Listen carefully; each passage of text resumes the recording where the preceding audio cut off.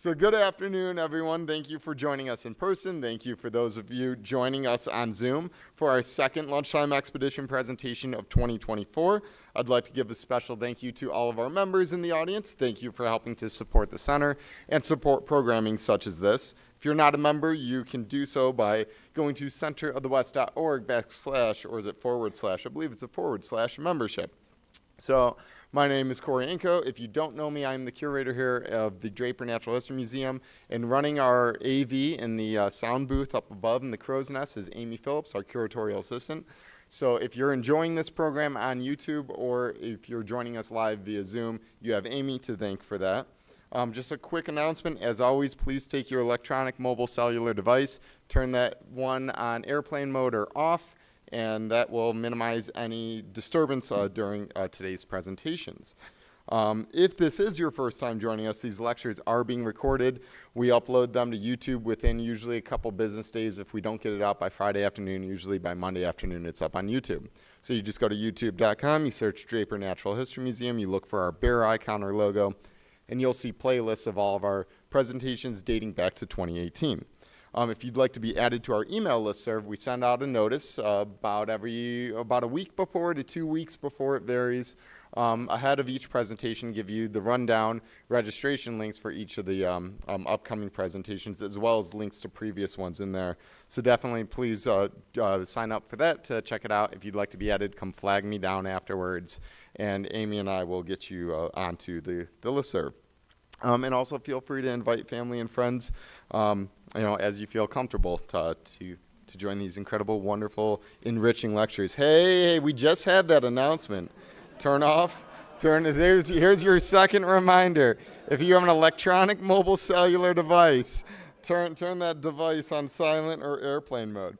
We've been fortunate enough to offer these programs for free. Thank you to generous sponsorship by the Nancy Carroll Draper Charitable Foundation, as well as Sage Creek Ranch. There are also several audience members here that have helped support these programs too. If you are interested or you feel compelled to donate, you can also come find Amy or myself afterwards, and we can get you linked up with that. So we do appreciate all of you being here in attendance. We also appreciate bringing in folks near and also far for these wonderful presentations. Upcoming presentations, you saw they flashing around here in the screen. Definitely mark your calendars. We will update this each time as well. There will be no April presentation, but some will not be the first Thursday of the month. For example, in July, that first Thursday falls in tandem with the 4th of July, so we figure, folks might be traveling. We want to ensure a good audience for our speakers, so that one's going to be pushed back to July 11th. But be sure to check these dates, check the email, another good reason to sign up to keep up to date on when the latest presentations are going to be and who those speakers will be. So today, we are going to hear from Miss Julia Cook. And before I introduce our speaker, I'd also like to highlight the importance of imagery. So conservation and management efforts aimed at protecting and enhancing biodiversity often relies on the use of high-impact visuals. This can come in many forms, from physical objects or specimens to photography, to cinematography or film video footage. Increasingly, photographs and videos are leveraged as a means of communicating science and reaching wider audiences. The Draper has used photographs from Julia, from Rebecca Childers, our registrar here at the Center of the West, from Kathy Lichtendahl, and others in interpretive text, in social media, as well as in panels, exhibit panels in the museum. As you enjoy today's presentation, I encourage you to think about the power of photography in aiding and furthering the communication efforts of scientific research. Julia Cook is a wildlife photographer, naturalist, and a volunteer in the preparation lab at the Draper Natural History Museum. Growing up in Cody, less than an hour from Yellowstone, she developed a love for nature at an early age, which eventually led her to pick up wildlife photography. She proceeded to attend the University of Wyoming, where she earned her Bachelor's of Science in Environment and Natural Resources and a Bachelor of Arts in History. During the summers and on winter break, Julia would return to Cody and once more join the volunteer ranks in the preparation lab. Not one to sit idle for very long, Julia is now pursuing wildlife and outdoor photography full-time. You would think that in her free time, that she would fill it with a myriad of other hobbies, but no, Julia spends most of her free time in the field photographing various species of wildlife, though grizzly bears are her favorite. Her overall goal in photography is to capture impactful images of native wildlife that highlights the wildness of the American West while inspiring others to care about wildlife conservation. Cook is also dedicated to ethical wildlife photography in order to keep wildlife wild and allow them to behave naturally without interference. Without further ado, please welcome Miss Julia Cook.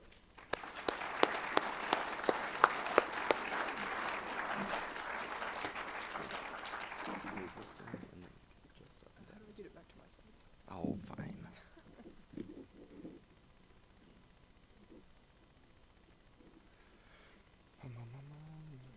Oh, you got all the tricks. Let's do Control D, or we do it this way.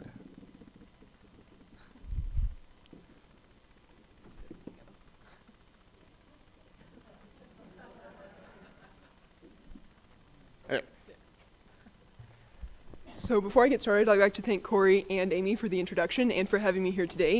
I'd like to thank everyone that's here in person and anyone who is tuning in remotely over Zoom.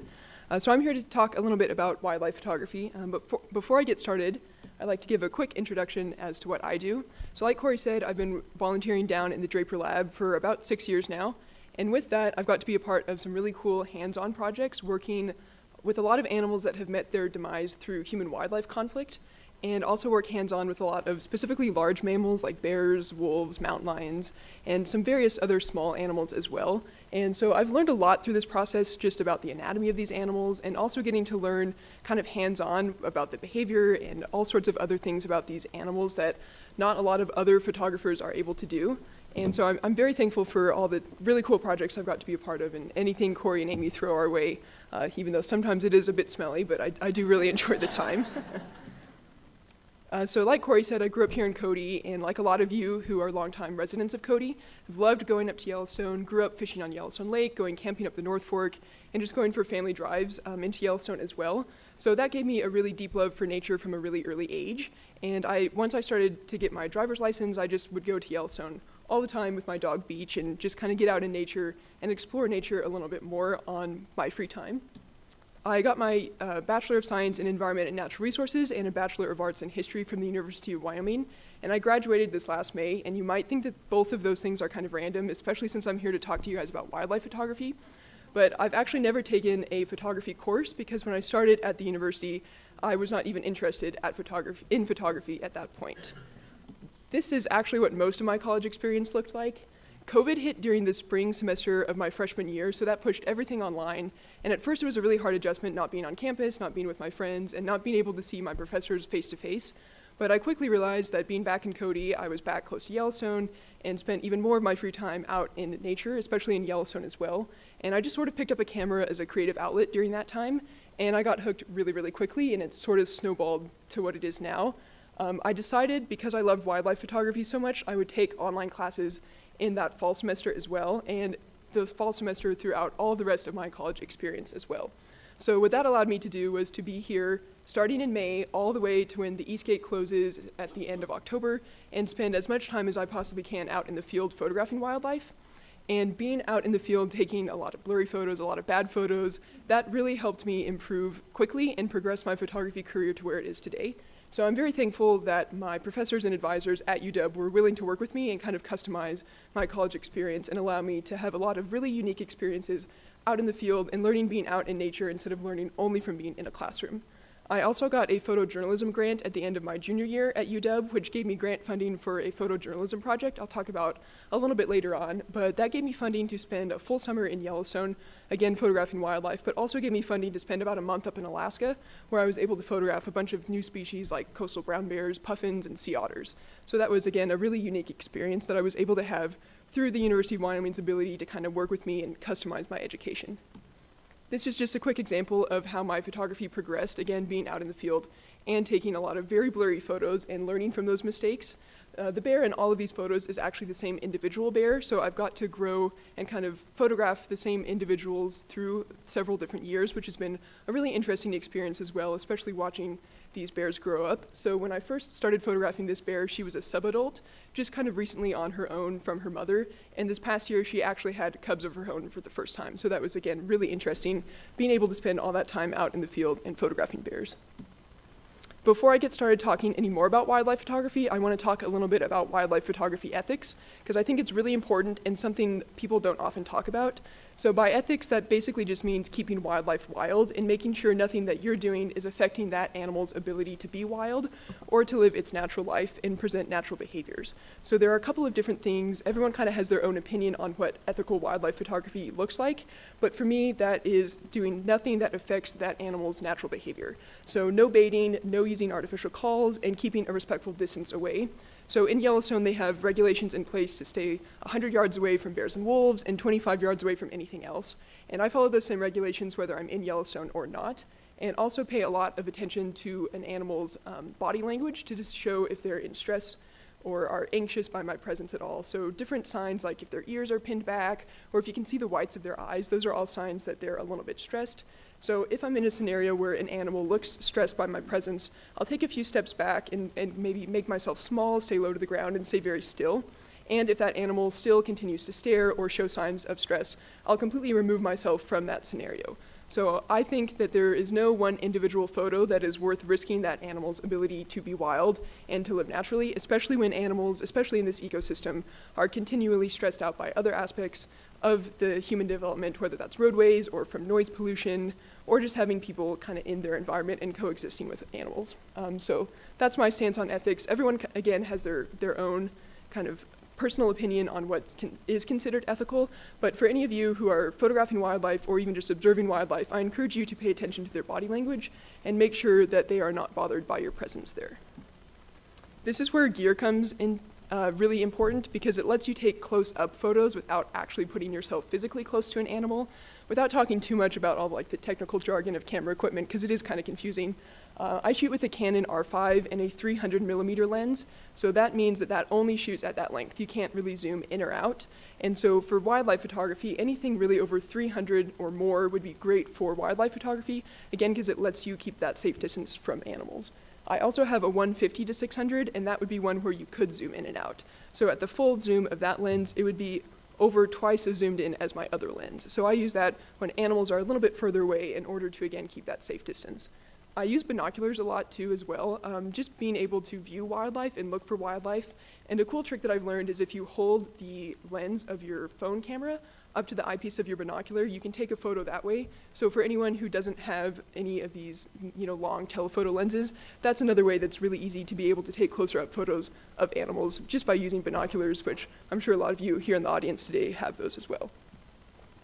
So I want to talk a little bit about why I think this Yellowstone ecosystem is the best for wildlife photography in North America. I'm obviously a little bit biased from growing up here, but I think the biodiversity in this ecosystem is incredible. Every photo that you're seeing up here is of a different species that we have in the Yellowstone ecosystem, and that's not even counting the animals I've not yet been able to photograph, like a pine marten or a bobcat or a mountain lion. So the immense biodiversity we have here is just incredible.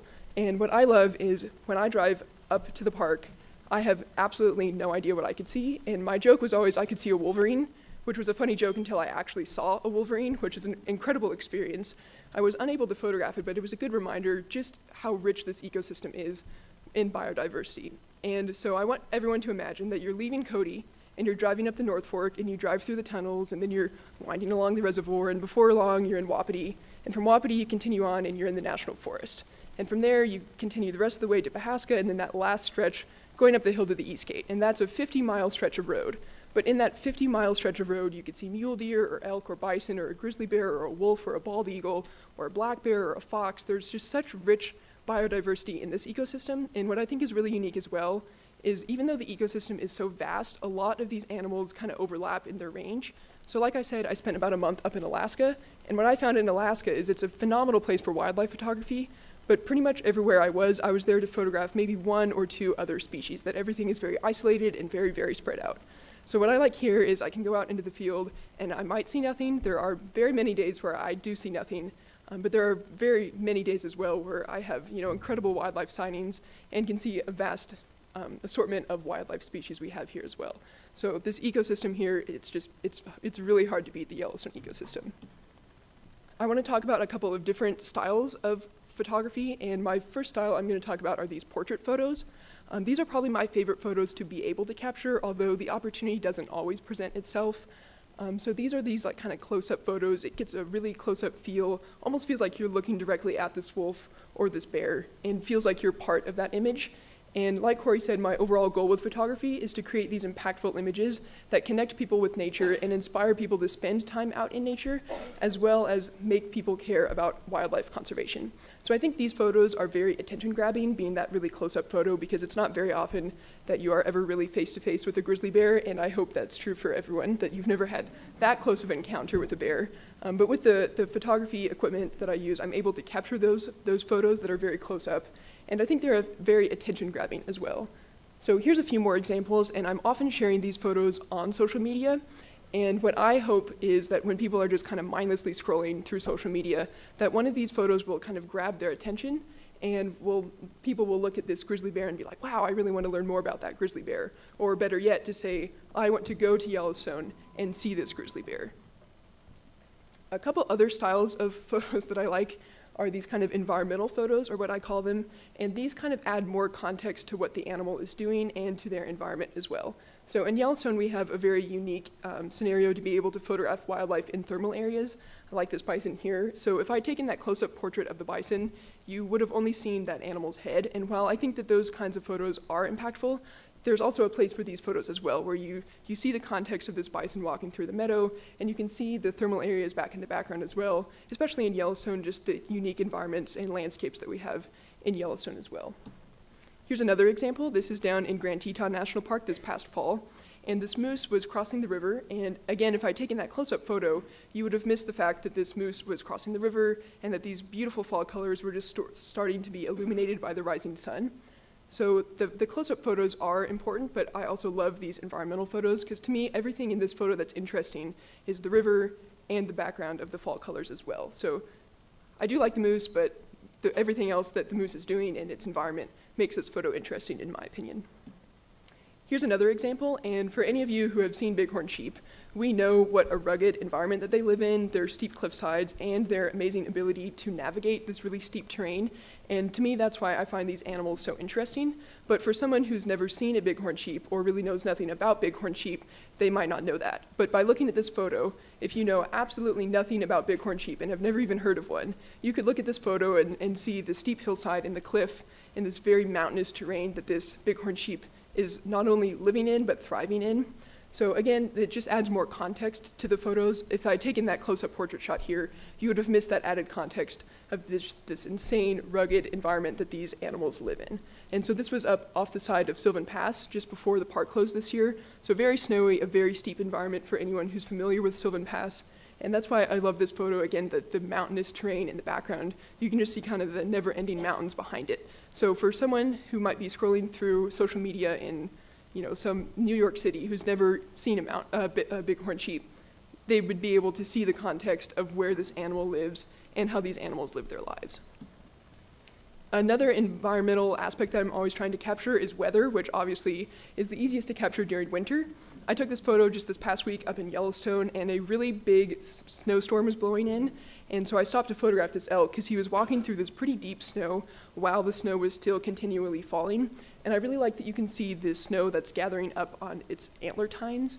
And again, looking at this photo, it's not like this elk is bedded down and completely cowering from this storm. It's out trudging through the snow and continually pushing along and thriving in this winter environment. And it could care less that it's snowing or not. It's just out there in nature and walking through the snow. And I love that, and showing the harsh conditions that we have here in Wyoming. We know how much it snows and how much the wind blows.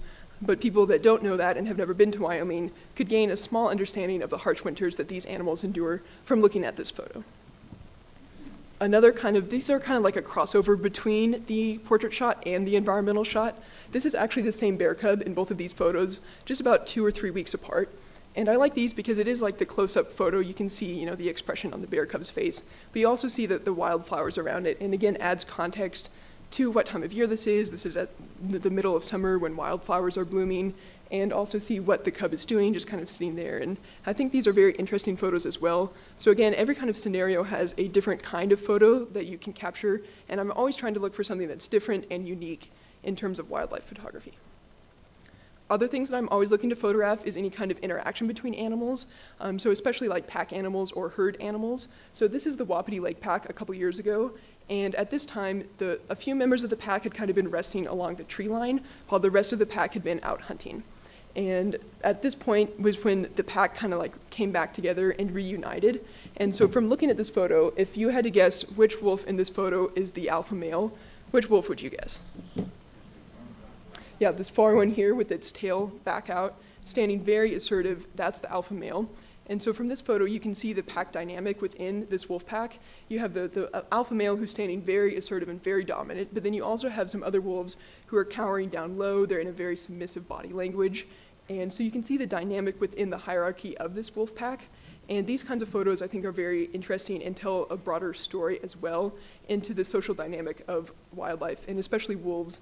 These photos are also quite difficult to photograph and capture because you sort of often end up with like someone who's not facing the camera or like a random leg that's in the background. And so in terms of kind of moving around animals and trying to capture a photo, this is probably one of the more difficult ones that I've captured. This is a bighorn ram, a ewe, and a lamb, and this was up the North Fork this fall. And these three had kind of been hanging pretty close together pretty consistently, but there was probably a dozen or so other ewes that were in the area. And I wanted to capture a photo of kind of like this small family group, but I had to maneuver around until I finally got an angle where there was not another random sheep in the background. So they are difficult to capture these where there's not something really distracting in the background, but when you are able to capture these photos, I think they're very interesting, and I like the sweet moment here of, you know, like a little sheep family out in the wild. Again, this is another example. You kind of have to have the wildlife cooperate with you to some level. And so I'd been out photographing these river otters up on the Lamar River up in Yellowstone for probably 2 hours, and I wanted to get a group photo of these otters. And I'd been able to get a photo of like each individual otter, and they'd jump up on the ice and dive back down into the river and catch fish, and it was really interesting to watch. But I wanted to get a photo like this. And so finally, 2 of the river otters were up on the ice, and so I just started photographing them. And it wasn't until I got home and was looking at these on my computer that I realized that the third otter finally cooperated and stuck its head up through the ice to be able to get a photo of all 3 of them. So there is some level of having to have the wildlife cooperate, and sometimes they're stubborn and it's really frustrating because it doesn't work out. But again, other times something like this lines up perfectly. And this was a group of bull moose that were down in the Tetons, and they were all clustered together in the early morning, and it was just an absolute mess to try to photograph because you couldn't really get an angle where it didn't just look like a big brown blob out in the middle of the sagebrush. So I was just about ready to leave when the moose kind of started moving, and they walked up on this ridgeline and got evenly spaced out walking the ridgeline, which was a really great moment, and I was thankful that the moose cooperated in that moment to be able to capture this photo. So when the animals cooperate, it's always a nice benefit as well.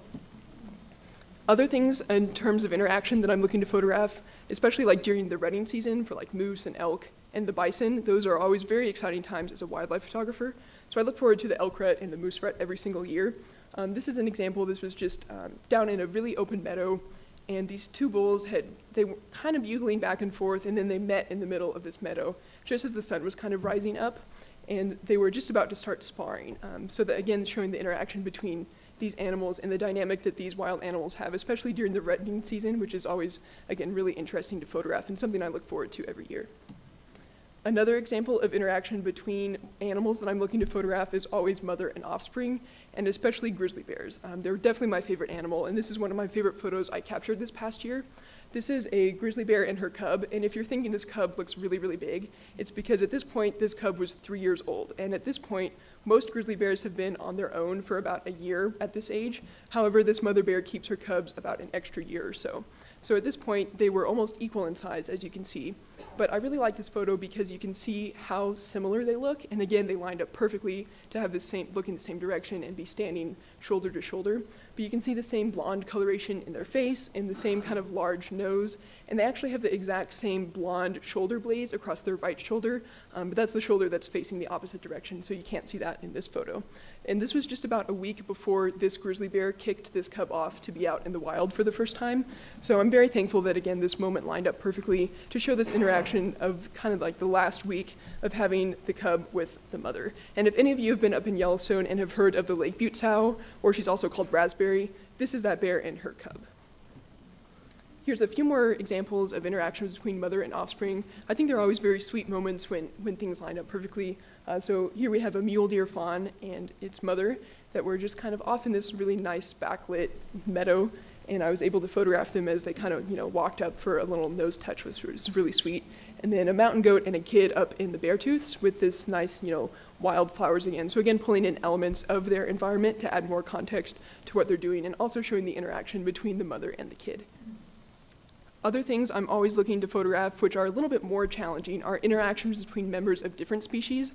This is definitely one of my favorite photos I've ever captured, and definitely my favorite example of interactions between different species.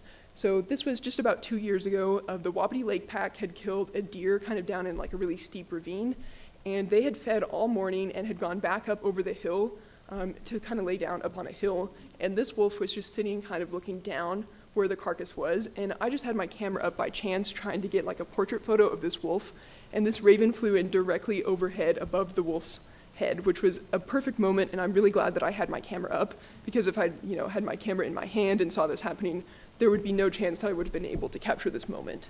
And if anyone knows anything about either of these species, you know how much they interact with each other and the incredible relationship that they have.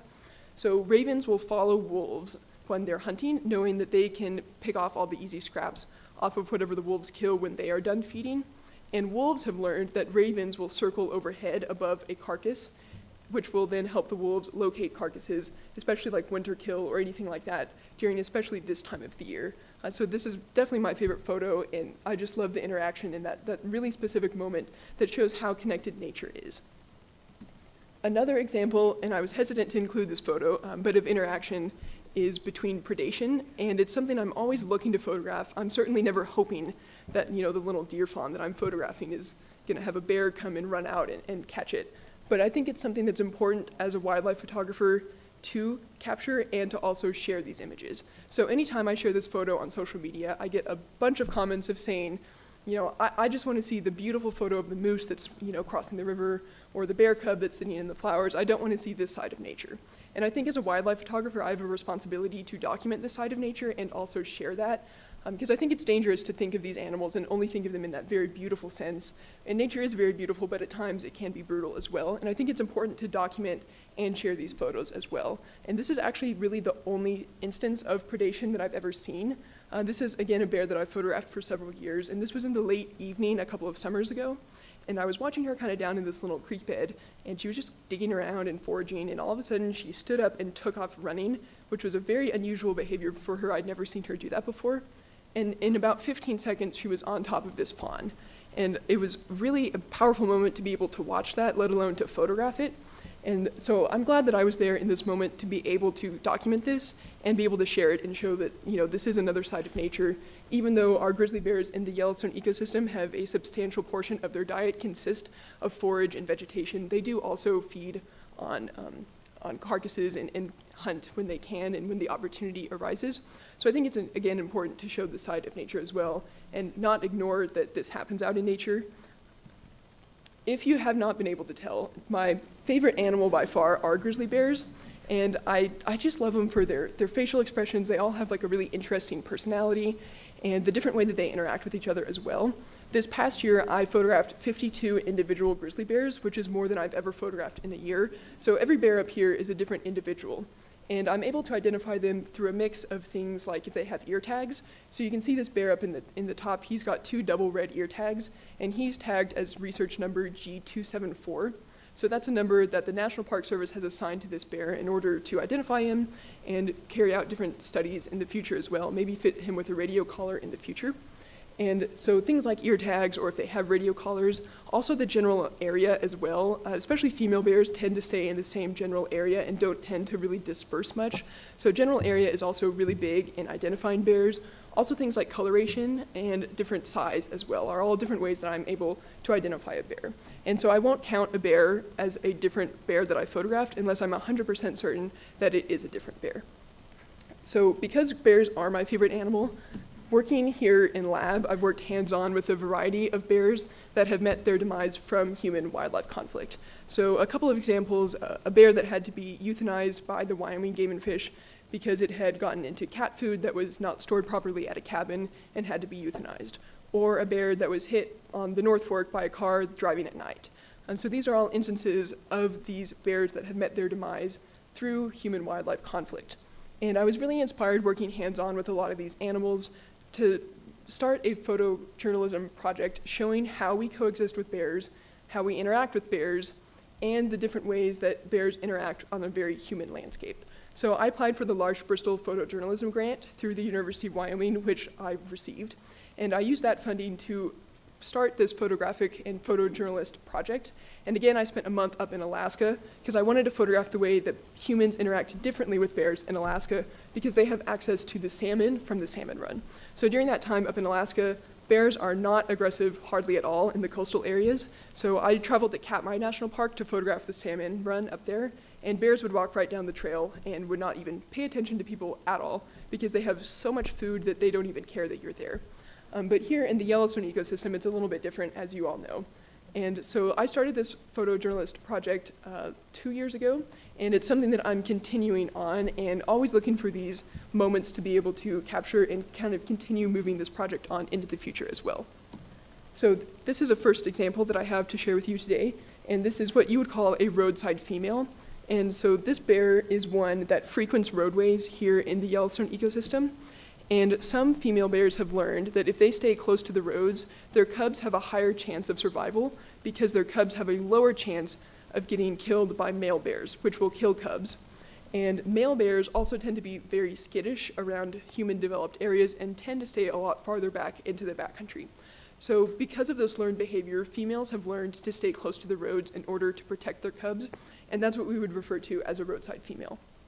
So this bear has actually had several cubs in the past who had all died either through natural causes or from being killed by male bears.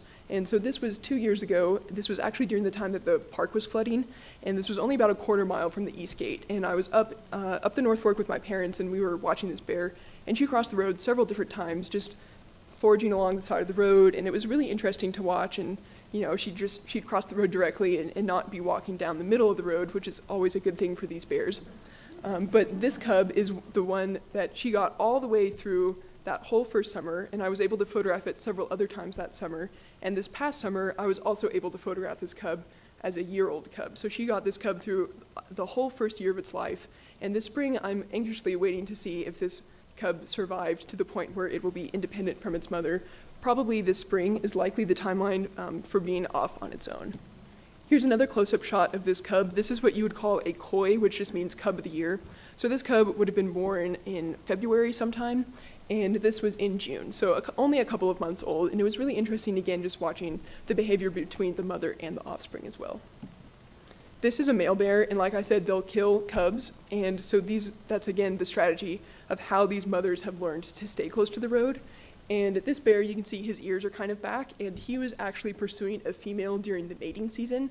The female was by far much more comfortable along the road than he was, and they'd kind of been back in some thick willows, and the female started coming grazing up the hillside, just right on the other side of the guardrail. And he was definitely hanging back further into the willows, kind of uncertain what to do, if he was going to follow her, and was really a lot more uncertain with all the people around and the people watching and all the human noises as well. So again, that shows how these male bears are very hesitant kind of around people as well. This is a bear I've not seen since, so he's definitely one that comes close to the roads during the mating season and is like way back there out in the backcountry. He maybe will occasionally come and cross a road and then is just like gone, back off into the wilderness on the other side of the road. This is probably my favorite photo that I captured during this photojournalist project. And this was a really exciting time up in the park. If anyone's familiar with the Steamboat Point curve up in Yellowstone, very sharp corner. And I had been photographing this bear for probably an hour and a half. Again, my parents were with me for this specific encounter, as was my grandmother, who we said for a while was our good luck charm with bears, because anytime she'd be with us, we'd have these incredible wildlife sightings. And so on this particular day, this grizzly bear had just kind of been foraging off the side of the road in the snow. It was getting pretty late in the day, and this was pretty early on in the season, as you can see by the typical spring weather we have here in Yellowstone. But this bear had been foraging off on the hill and had gone up over the hill, which is a behavior I've seen her do before in the past. And so when she went over the hill, I thought maybe she would come down a drainage on the other side. And so we drove around to the other side of the hill, and sure enough, here's this bear that popped down on the road. And then she goes across the road and is just kind of foraging along again in a little meadow, and all of a sudden she was on top of a yellow-bellied marmot, which is what you see here in her mouth. And so she laid down, and the snow's still falling, and she's eating this marmot right off the side of the road, which was, again, a really interesting behavior to be able to watch and photograph. And all of a sudden, a bison came walking down the road, and it startled her, which should show how much we should be afraid of bison, because this grizzly bear that probably weighs 250 pounds takes off running with this marmot in her mouth, running away from this bison. So the lake is over here, and the road is here, so she's running parallel, kind of like between the lake shore and the road. And all of a sudden, she makes a really, really sharp right turn up towards the road. At about the same time, these two cars come around a blind corner in pretty low visibility because of the falling snow. So I'm waving my arm out the side window, making sure that these cars see this bear. And she thankfully was able to dart right between the two cars and was able to cross the road safely. But I think this photo shows, again, I think people think of having grizzly country and a road, and they don't think of the road as grizzly country, when in fact bears can be seen from the road and often seen on the road. So I think people that come here to Yellowstone, if they knew that when they hear wildlife on road, that doesn't just mean there's mule deer on the road. That means that there are elk and bison and grizzly bears and wolves and all of these other things that live in the Yellowstone ecosystem can also be on the road, because to the animals, the road is also just part of their environment. It's not separate from where they live. So thankfully this bear was able to get across the road and everything was fine, but it was definitely a really, stressful moment there for a few moments, to see whether she was able to cross the road safely or not. This, to me, shows why bear management is so important. And when I say bear management, that could be something like the National Park Service has a bear management team. They also have the Interagency Grizzly Bear Study Team. Places like the Wyoming Game and Fish and the Forest Service all play a role in bear management broadly.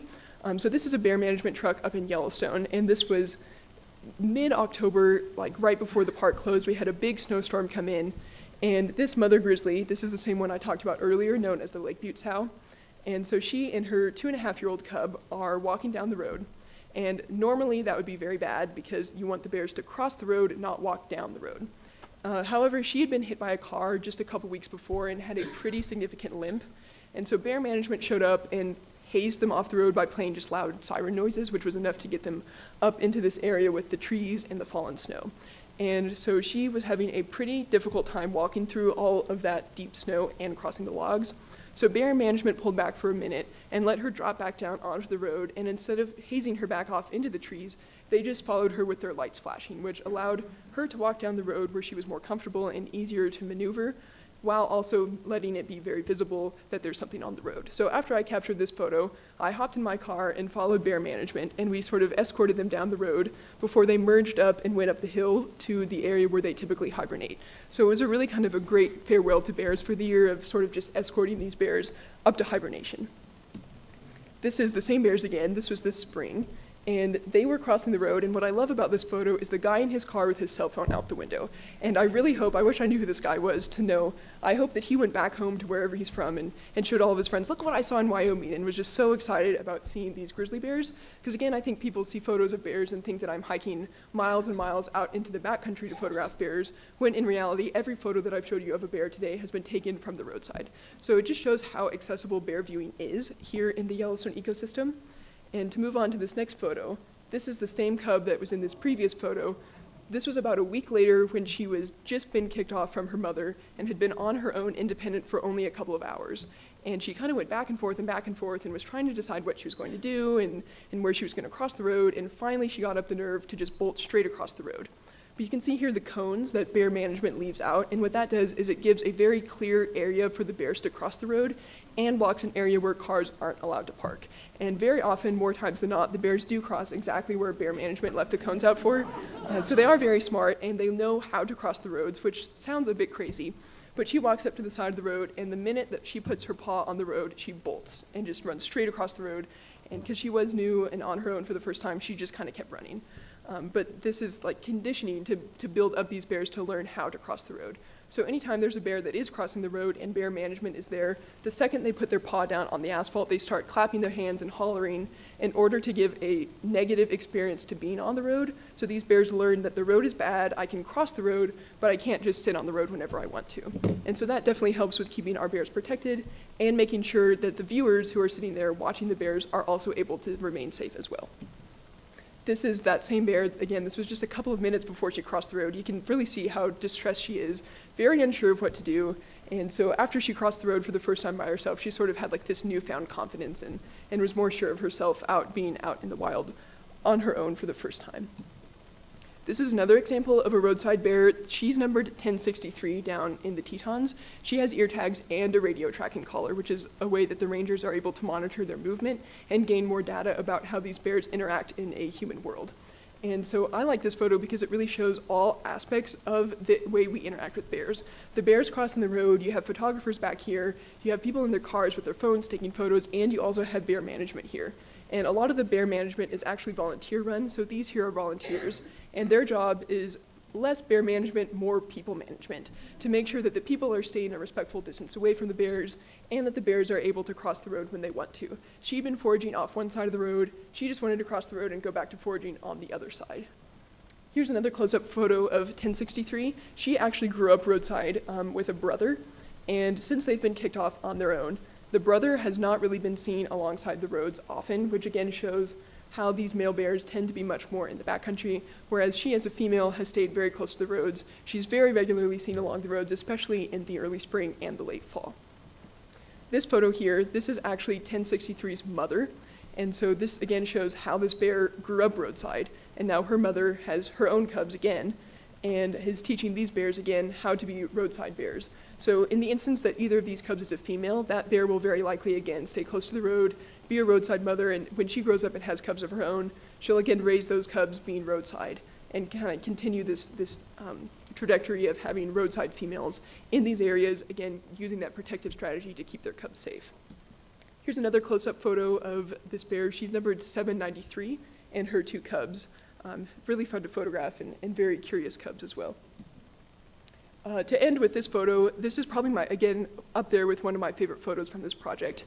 And it had rained for the day before up on the North Fork, and so I pulled over and stopped to look just along the muddy riverbank. This was in the fall, so the river was pretty low, and I wanted to see kind of what kind of animals had been in the area. So I found black bear tracks, moose tracks, and grizzly tracks. And I had my dog Beach with me, and we were just kind of walking along, looking to see what had been in the area. And these had been from the night before, and this was the late afternoon the next day. So I felt comfortable following these grizzly tracks for about 100 yards or so before the bear ended up crossing the river. And when I was walking back, I didn't realize that my footprints lined up perfectly with the way that this grizzly bear was walking. And so for me, I think this is a really powerful image to show we can coexist with grizzly bears. We might have to take certain precautions like carrying bear spray always, making loud noises to avoid surprising a bear, but when we take these small changes, we are able to coexist with grizzlies in this ecosystem, and how important that is, especially moving forward when all of these management decisions are up in the air, whether grizzly bears are going to be delisted and be able to be hunted, and how we are able to interact with bears safely and respectfully for the bears and also for ourselves here in this ecosystem. Just to close with, this is definitely one of my favorite photos, this bear up in the yellow flowers up in Yellowstone. And this is my website if anyone's interested in looking at any more of my work or any of my portfolios of other projects I've worked on as well. Any questions?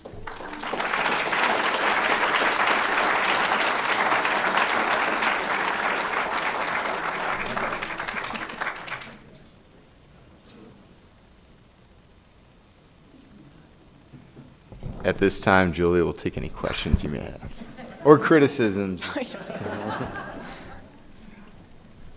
Yep. Go to the otter shot. How many shots did you take so you thought you got the right one? Oh, I don't know, probably like 1,000, quite a lot.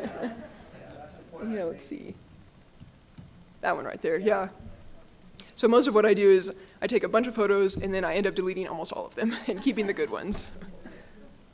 Yes, sir. How do you handle the people every time you get out with a camera in Yellowstone and you're standing there, all of a sudden there's 2 and then there's 10 and then there's 50? Yeah. How do you handle that? Repeat the question to the mic. Oh, so that question was, how do I handle all the people around? And so that's definitely a thing. Anytime I get out with my camera and people see a big lens, people are immediately stopping to see what I'm looking for. And sometimes I'm just photographing like a wildflower. And I feel bad telling people, well, I'm really only looking at a wildflower, nothing terribly exciting. But I do really enjoy, especially at bear jams, when there are a large amount of people around, I do really enjoy, talking to people and educating them about the bears. So I try to look at it a little bit more on the positive side, that I can be there to answer any questions about bears and tell them about the individual bears as well, and try to see it more on the positive side than that there's so many people around. So. How do you handle the ethical problem there, though, as they start getting really close and you're taking a picture and the guy's walking in front of you as he's trying to get a picture with his cell phone? Yeah, that's a good question. So again, the ethical dilemma with having so many people around, and especially people that maybe aren't following the rules.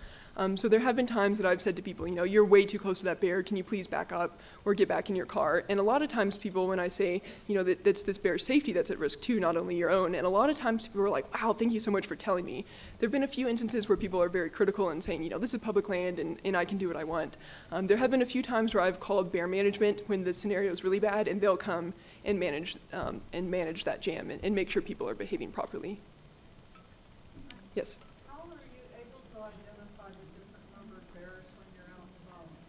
Yeah, so again, how am I able to identify different numbered bears? I have a couple of friends that work bear management, so anytime I'm kind of unsure of what a bear's ID is, I can ask them, and they're very knowledgeable as well. But also just looking if they have ear tags and a collar, and the same general area as well. They kind of tend to stay in the same area. And also comparing photos to if it's in the fall, and I'm looking at a photo, I can compare that photo to the spring and say, yeah, I think that is the same bear. Yeah. Yes? You mentioned that all the photos you showed us today were roadside. Yes. And by the way, great pictures. Oh, thank you. I'm just curious, are all of your photos roadside, or do you hike for some of them, especially certain species? So do I ever hike looking for wildlife? So all the bear photos that I showed were from the roadway. I don't necessarily feel comfortable hiking with the intention of finding a bear to photograph a bear. I feel fine hiking out around, with the intent of finding other animals, and I've never had an encounter on trail with a bear, which I'm very thankful for. But some of the other species like red fox and moose and elk and bighorn sheep and those other less dangerous species, I am often hiking around looking for those animals. How many gigabytes or terabytes of data do you have stored on your hard drives? I have a 4 terabyte hard drive, which is probably half full right now. So a lot of back storage of photos. Good thing storage is getting cheaper. Yeah. Is this the Oh, yes. technical issue? You shoot with the R5? I do, yes, sir. You have a camera and long lens.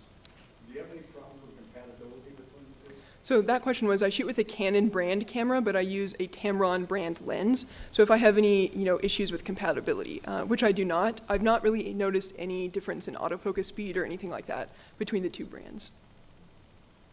Have you changed any of your firmware in order to get it to match up? Nope, just connect them and it works fine. So, yeah. Buzzy, did you have a question? Yeah, I was looking at that, one of the first photos you showed of the 4 different years. Oh, yes. Talk about the aesthetics of how your photography improved. So, yeah. Besides blurry. Yeah. So that question was, I showed these photos of how my photography improved, but necessarily what in each photo shows that my photography has improved. So you can see in the photo from 2020, it's a little bit blurry and the bear isn't really sharp in that photo. 2021, I do really like this photo, but the background is kind of distracting. At that point, I was more focused on capturing the photo of the animal instead of paying attention to the background. And so between the jump from 2020 to 2022, I try to start paying attention to what my background looks like to avoid capturing any kind of like distracting objects. So in the 2021 photo, there's a bunch of logs and branches that are closer to the bear, which I think are a little bit more distracting. And again, same thing with the 2023 photo, is very clean background, no really random twigs or anything back there. Yes? Since you post your photos online, are they Yeah, so that question was, since I share these photos online, are they copyrighted, and how do I protect these images, and if I sell these images? So I do have a print shop where I do sell these photos, and I do some print sales, and I've also made calendars this last year, which I was able to sell, which was a really cool kind of like new thing to be able to sell. And they are copyrighted under my business name, and with that, they're protected. So anyone who wants to use the images has to ask my permission beforehand. Yes, sir? On the 2023, blurry behind the bear, the shark in front of the bear, how many pictures did you take to get that? Oh, okay, probably like, that question was, how many did I take for this 2023 photo to get that sharp? And I don't know. Yeah, Corey's saying to say just one, which I wish was the truth. But often I'm sitting there and just hitting the button as many times as I can to make sure that I get a sharp photo. This photo was actually right about the time it was almost too dark to be taking photos. And so what I did in that instance was I underexposed it to where it was almost very black when I was taking the picture, and I brought the color back through post-processing and editing. So I do edit some of my photos minimally, though, to bring back what it looked like to my eye, because a camera's never going to be able to pick up color as well as a human eye is able to. Yes? How long would you say you edit your photos? How long do I edit my photos? That kind of depends. Some photos are a very quick edit, maybe like 10 minutes, 15 minutes on average. Other photos are a little bit more technical, like this one where I was bringing back the color and the light. Probably took me 45 minutes or so. So really tedious, but I do also really enjoy that process as well. Yes?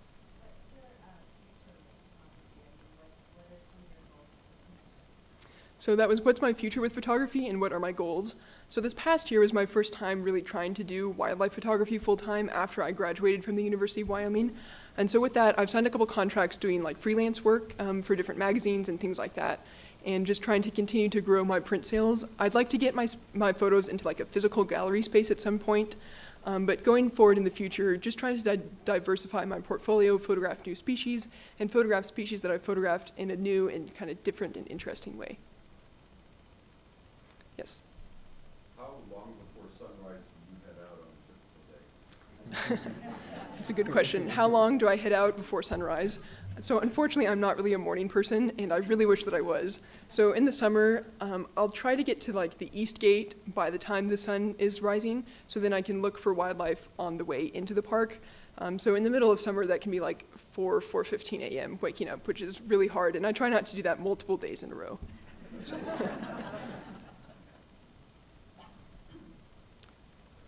Any other questions?